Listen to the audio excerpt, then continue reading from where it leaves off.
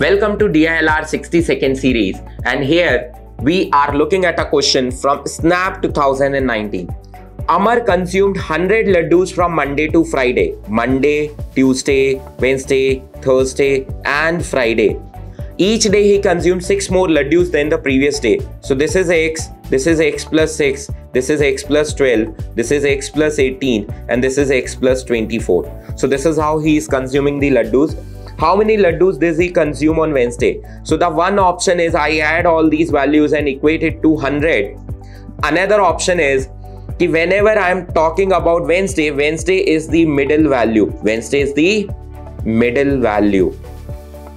And these terms are in AP. You can look at it. Here it is plus 6, here it is plus 6. So these terms are in AP. So whenever I am talking about AP and I'm looking at the middle term, so middle term is always equal to average. And what will be the average? Since there are 100 laddus consumed divided by 5 days, so the answer comes out to be 20. You need not to solve it for 5x plus all this sum. So it will take so much time. So whenever you are talking about middle observation and the terms are in AP, it is always going to be equal with the average of the observations. Sum is given, number is given. I can easily calculate 20 laddus. Answer is B, Bombay, 20 laddus. Thank you.